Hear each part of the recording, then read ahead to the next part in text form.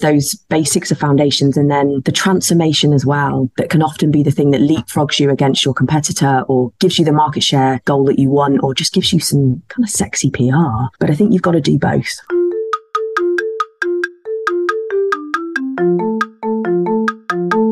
I'm happy to tell you about one of the industry's best kept secrets, an event designed for global brand owners by global brand owners. It's the WFA's Global Marketer Week, the event for international marketers. Every year it's hosted in a different market, and in May it sees the event return to Toronto, boasting one of the most senior lineups of clients on stage as well as in the audience. Listen to global CMOs from InBev, IBM, Nissan, PepsiCo and MasterCard, and meet with delegates from the 150 brand owners in the WFA's membership. We have an offer specifically for you, a discounted fee for listeners to the Shiny New Object podcast. So go to gmctoronto2024.com. That's gmctoronto2024.com and use the discount code WFA24 AUTOCREA. I'll read that again. That's WFA24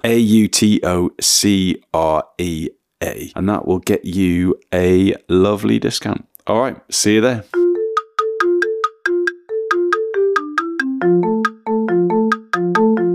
Hello and welcome to the Shiny New Object podcast. My name is Tom Ollerton. I'm the founder of the automated creative effectiveness ad tech platform. And this is a podcast about the future of data-driven marketing. I have the absolute pleasure and privilege of interviewing some of our industry's leaders about the future of this space. I am in Diageo's fancy Halcyon bar at the top of their HQ. So thank you to those guys for letting me have this ginormous bar all to myself for the afternoon as I watch the sunset. But what is more exciting than that is the fact I'm on a call with Christina Rapsomanikis, who is Global VP Digital and E-commerce at Mars Pet Nutrition. So Christina, for anyone who doesn't know who you are and what you do, could you give us a bit of an introduction? Yeah. Hi, Tom.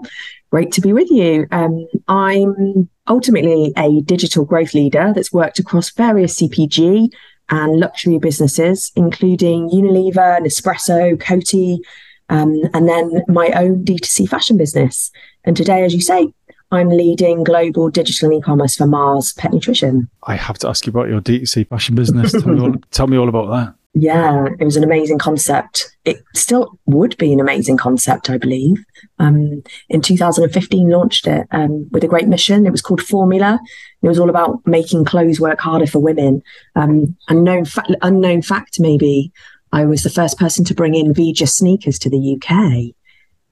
Had the foresight that they were going to be great. So as my brother says, you would have been really rich had you have kept that business open.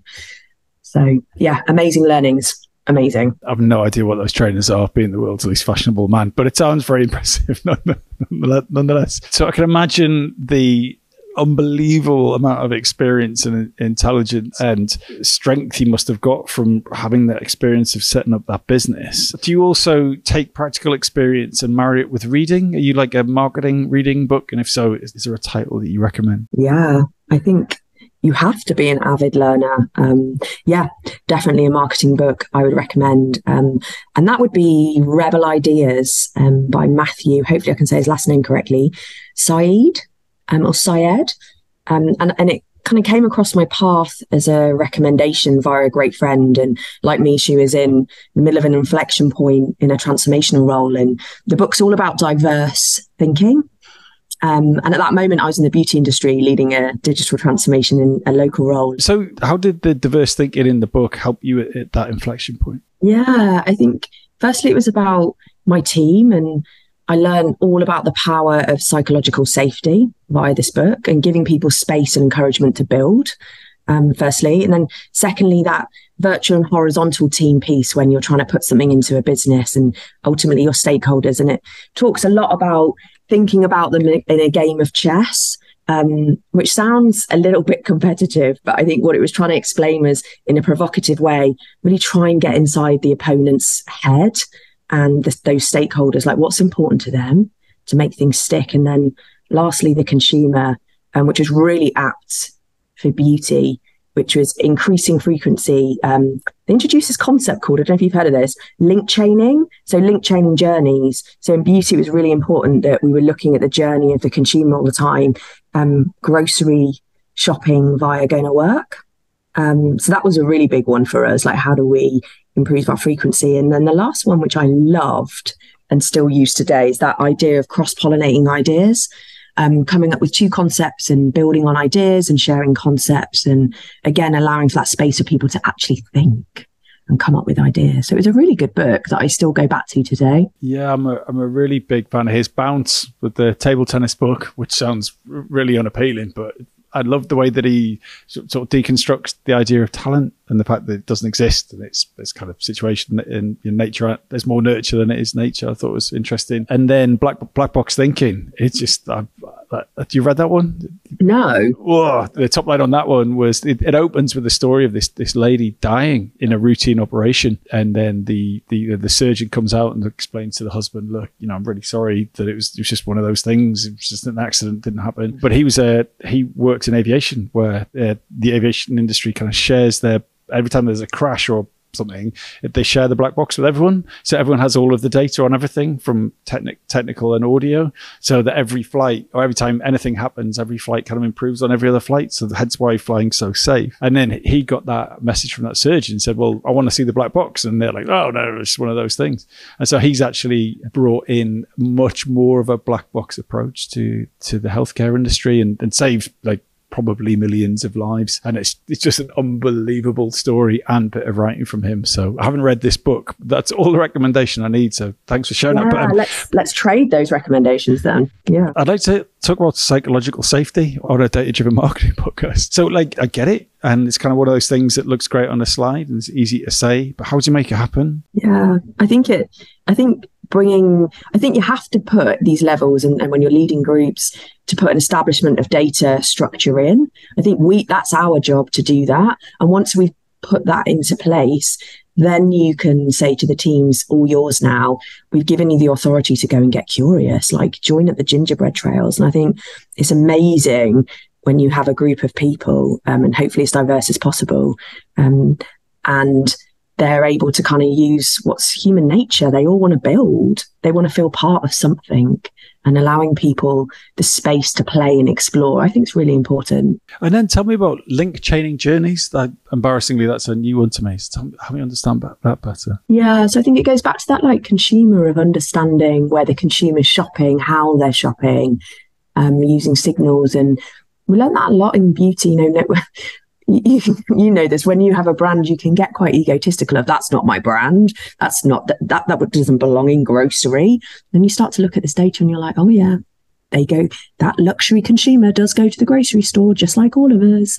So how can we kind of interrupt them on their way? How can we get them seeing our signals online, or just being there in store? So that was a really big one for us.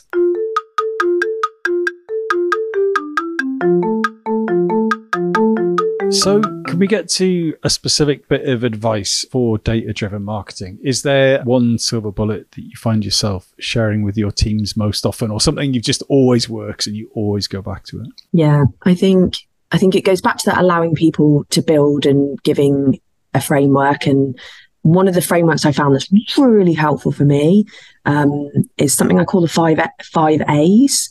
So being aspirational about what are we trying to do with this data. So aspiring to a bigger vision. How do we assess it all? How do we build it? How do we act upon it? Which is a big underline for me, having such bias for action, the big so what.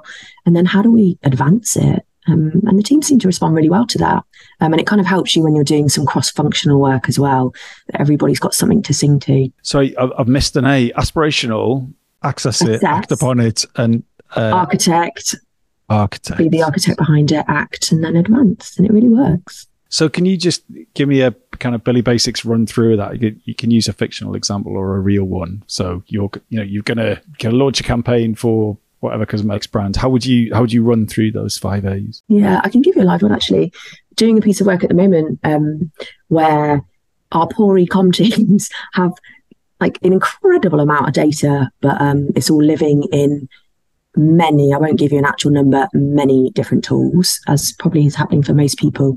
So we've done a piece of work on how do we consolidate those tools, and we've done the work to look at, like, what are we trying to get to, like, aspiring wise? How many tools do we want to drive efficiency? How do we assess what the hell is in those tools? And what's the data going into it? And then how do we archetype them with our DT and DA teams? And then what are we going to do? Like that ACT piece, which I think is quite a big behavioural shift for us, of how do we move from data to insight to data for actions? And then how do we advance it? Like, what's the 2.0 of it? Yeah. Lovely. So now we're going to move on to your shiny new object, which is practice of foundation and transformation. So I know what all those words mean together, but what is that, and why is it your shiny new object? Yeah, very much a practice, and it's tried and tested, and it's both, as you say, foundation and there's a big underline on the and transformation. And I think the magic happens for everybody when you deliver both. And that means foundation is a lasered approach to all those tasks that everybody are just like, oh God, I don't want to do it. I used to call them brilliantly boring basics at Coty. Tried to do it at Mars and they hated it. But it is those basics of foundations, and then the transformation as well, that can often be the thing that leapfrogs you against your competitor, or gives you the market share goal that you want, or just gives you some kind of sexy PR. But I think you've got to do both. So can you take me through the brilliant boring basics, or not sure what that got translated to at Mars, but why are they boring? Why are they important? And how do you do them better? Yeah, they're often it's often the weed work of looking at, if you think about the e-com world, like what's going on with that perfect store, what's going on with the ratings and reviews, why are they down, what's it telling us, even things like supply chain, which is so important for e-com, people forget, but like what markets have got EDI and how do we send our orders and which don't, and back to that data piece, like how do we want to build this? And often people can think in the world that we work in, it's really cool and we all get to sit in a Diageo building, and it really is that, like, it's those frameworks, and sorry, not even frameworks, the basics of the foundations that you have to just continually look at and continually improve.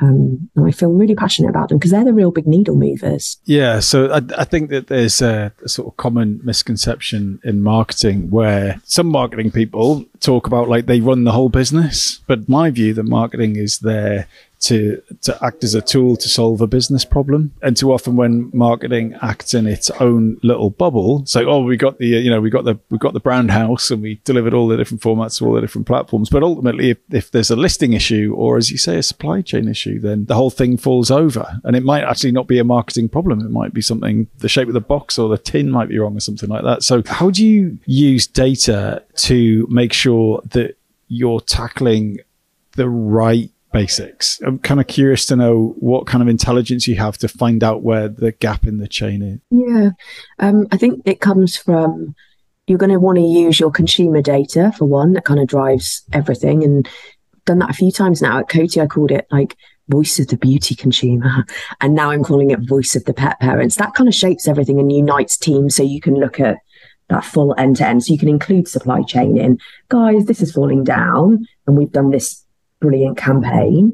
And then I also think making sure that the teams are working together sounds really simple, but in like power of one teams, because we've all got different pieces of data. So they would be, you might have your ingestion coming from a retailer of like, what's my scorecard? But you will also have a kind of maybe a scraping system that we have, which helps us look at our perfect store. So you can see what's out of stock, but you can also see what like your share of voice is and why it's changing all the time, and ratings and reviews, how they're fluctuating. So there's so much, as you know, so much data out there, and just putting it all together. If you can, awesome, put it in a tool. You don't always get those opportunities, and you don't have the teams to help you do that. So at least if you can get everyone together to look at that end to end and build a process, super helpful.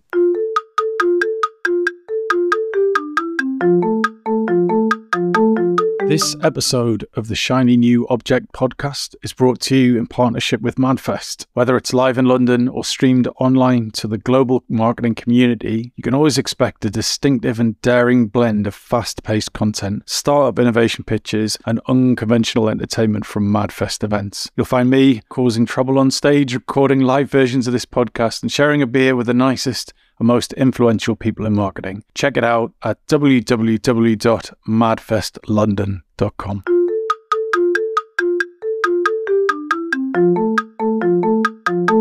So what was your kind of first aha moment when it came to data and creativity in advertising that made you realize that there was such a strong relationship between foundation and transformation? Like, what was that moment for you? I'm going to go back to my business, actually. Was I was 28 and I really wanted the consumer to be cool. And I wanted her to be young, and I was forever doing things like flat lays, if you remember those, for Instagram. And I was doing certain types of advertising as well. And then when I got the data and I could see, like, oh gosh, the consumer's not who I think it is at all. And I'll say this again, I was 28 and the consumer was like over 40, living in the suburbs and had high disposable income. And I remember being devastated about that. Now I look back and I'm like, crikey, this is me now, potentially. I was able to like understand what the hell was going on, and thank goodness, pivot what the hell I was doing, kind of swallow my ego and change what I was doing stock-wise, change how I was advertising, even started doing some pop-up shops, tried to get the consumer to come back in a kind of CRM model with me. That to me was really career defining, life defining, actually. And that's why I get so obsessed with my teams now about data. And why was that upsetting to you that the audience wasn't who you thought it was? Because no one wants to be wrong. And I was young and had a massive ego, and it was my baby, I think. And I just really thought I'd done enough research. And as it transpired, I did some really great focus groups, and the consumer was just saying to me, you make me look great. I don't have anywhere to shop. You understand me. Thank you. And I'd like to buy more from you. I probably won't share you with my friends. So my CRM was a problem because they didn't want to share me with any of their friends, but they wanted to buy more. So the propensity to be loyal to me themselves was really high. But it's a big learning. I find it really interesting when I come across like really egotistical brand leads when they're like, my audience is Gen Z, and I'm like, it's not. Let me show you some data. It's really not. And you're going to have to swallow that and look at how you go to market. Yeah. So let's stay with that little anecdote. So you've got your ego-driven brand person, and you're going to go, I'm going to show you some data. What is that data? Yeah, it can be anything, I guess, depending on the platform you're looking at as well. So thinking about it's a hell of a lot easier when you've got your own kind of first party data and you're running your own D2C. But if you've got the right partnerships with retailers, you can see it from there. Like I remember sharing with a brand lead in the US when I was working there, and Amazon had given me the most incredible profiling of who was buying, and I was able to share it from retailer data as well. So who do you think's doing this well? It sounds like, well, I know you've got a very successful team doing this from having worked on Mars Pet, but who do you look up to outside of your own business and think, do you know what, they've really got it right, and I wish I was more like them? I think Victoria Beckham Beauty's nailing it really, really well. She's doing a great job. I think a really lovely independent in the UK who I still go back to quite a lot and look at their website and look at how they speak to me and understand me. Company called Patch Plants. Have you heard of them? I think so. I'm going to have a quick look now, remind myself. Go on. It's awesome how they really start to understand you as a consumer and bring the plants to life, ironically, with names and how it works for you and how do you want it delivered, and they check in with you. I mean, I could go down the whole Dyson route with you, but I'm not going to. I think these brilliant, like agile small companies like that. And I've come back from living in New York and I was like, I wonder how Patch Plants are doing here. And I ordered one and I was like, yes, even better in the 4 years I've been away. And so what's Victoria Beckham doing? How is she combining foundation and transformation in your eye? I think she does exceptional user journey work on her website. She herself is a great marketeer and she links everything. Her end service is incredible, of like the speed she delivers, how she delivers, and the end product and the kind of follow-up you get with it as well. And then the way she kind of talks to me about her transformational piece for her would be her innovation and why I need it in my makeup bag. I think the best thing that I've seen her do was she did the T-shirt that said, "My dad had a Rolls Royce." Yeah. It was just so good. The absolute best bit from that amazing documentary, for anyone who hasn't seen it. Everyone's riffed on that, haven't they? That chat between them both. Yeah, it's really good. Yeah, brilliant. Just having a look at Patch now. It's nice. It's quite interesting. The photos are very unsensationalized. It's like sort of almost poorly lit, very real, kind of very much just a kind of ever almost like dead on. But anyway, so I'm not going to do. No, and I'd love to like go in. No, but it's brilliant. it's authentic, and I think I'd love to go in because I would be probably my profile in the CRM profile would be. One of the people that kills plants. So I'm always, this will last long. You don't have to water it too much.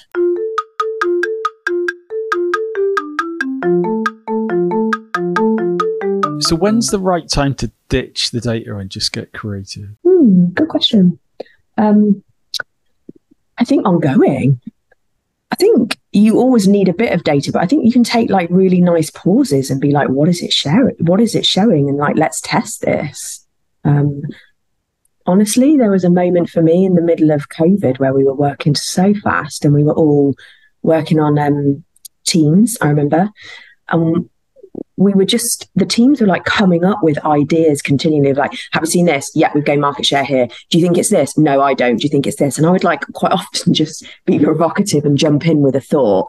And then they would just carry on spinning on it and just like, actually, I think the setting spray, oh my God, I've just looked at this. It's not a setting spray, talking makeup here, to set makeup. People are using it for, they're hot and they're bothered and they're using it to cool down. And I was like, right, let's pivot some of our copy here. And yeah, I think it's ongoing, Tom. So talking about getting those brilliant boring basics right and doing the transformation, exciting, cool, testing, creative stuff, like how do you hire for that? How do you build a team that can deliver that? Do you have like some kind of smooshy unicorns in the middle, or do you do right, you lot are the data lot, you lot are the creative lot? How do you build the right team to support that ambition? Yeah, I think you're going to get like a mindset that wants to do data, and then you're going to get a really great creative people that will want to do more of the transformational piece or more of the creative stuff.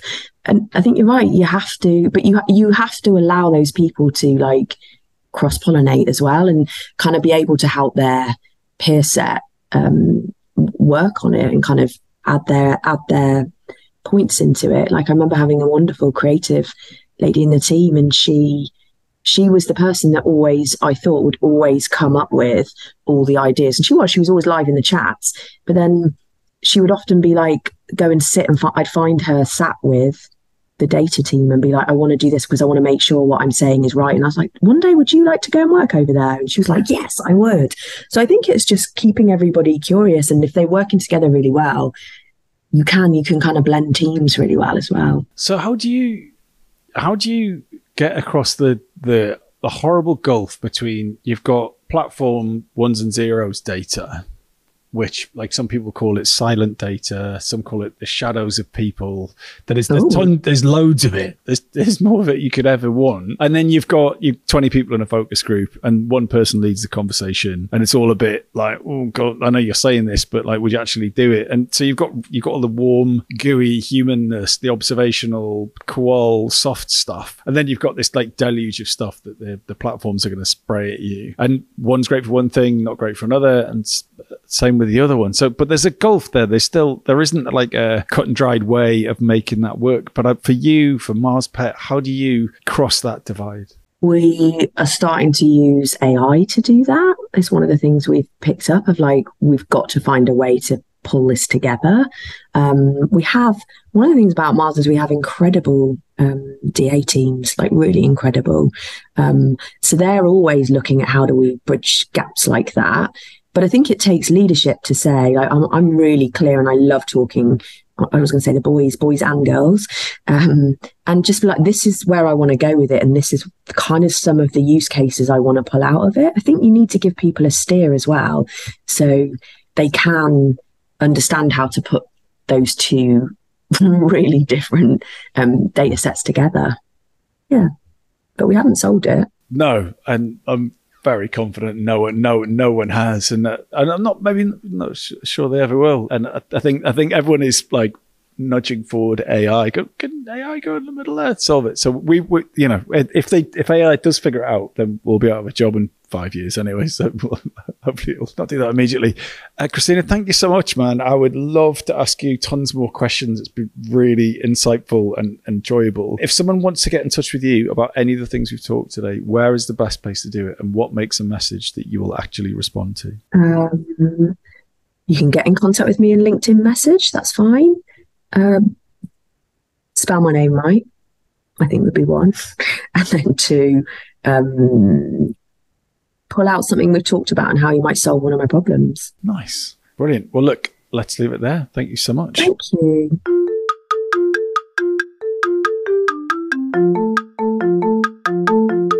Hi.